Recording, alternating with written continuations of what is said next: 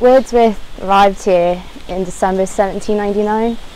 He walked down this hill towards Dove Cottage and resided there till 1808 after a period of upheaval in his life. Yeah, I think it was almost a decade of upheaval that he experienced. That actually begun in 1790 when he travelled to France to see the after effects of the revolution. And whilst he was there, he saw lots of death and poverty and suffering, which came out in some of his later work.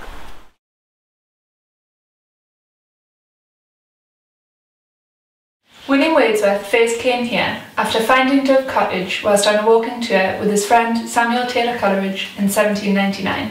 At the time, William was looking for permanent residence for him and his sister Dorothy, and as the cottage was initially available to rent, him and his sister moved in later that same year.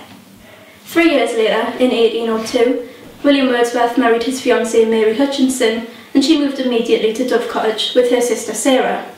This was to become the first home the couple lived as a married couple, and the first home in which William Wordsworth lived as a young father. Although the cottage was very crowded with family members, Wordsworth also had to accommodate the long visitations of romantic writers who later became known as the Lake Poets. The location of Dove Cottage within the inspiring natural landscape of the Lake District prompted Wordsworth, along with his contemporaries, to create some of the most recognisable work of the Romantic era.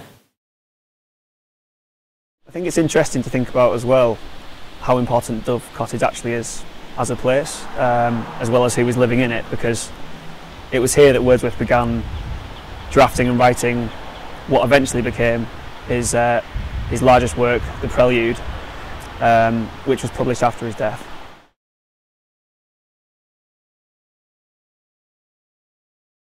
In 1808, George and Sarah Green, the poorest couple in Grosvenor, were at a sale over in Langdale, and on their way home crossing those mountains they were lost in a snowstorm. Their bodies were found a few days later, but they left 6 children orphaned. As a result of this tragedy, a lot of men and women in the community got together and chipped into a collective fund so that kids could have something that resembled a decent education and something like their own family. Yeah, and within this, Dorothy Wordsworth was instrumental in making this a coherent community project, and she played a large role actually in placing the children into loving homes. And it's this tragedy that actually pulls Wordsworth and Dorothy out of the first generation community of romantic writers in the house and back into the Grasmere community. This cottage itself really is so important to Wordsworth and his work because it created the situation where, after the decade of turmoil in the 1790s, he could really come back, settle down and reflect on his life up to that point, and then put it back into a poem.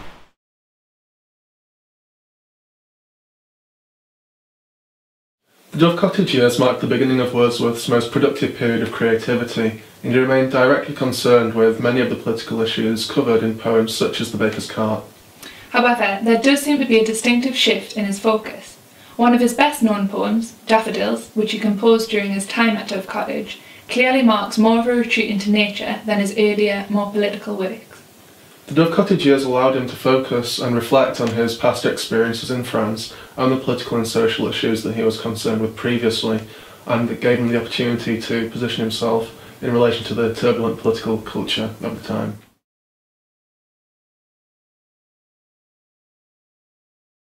And it's Wordsworth's disillusionment with the idea that you can bring around mass social change on a large scale that leads him into a retreat into his own writing, a focus on smaller, localised communities and the psychological suffering of the individual, just as you see with the poverty-stricken children in The Baker's Cart.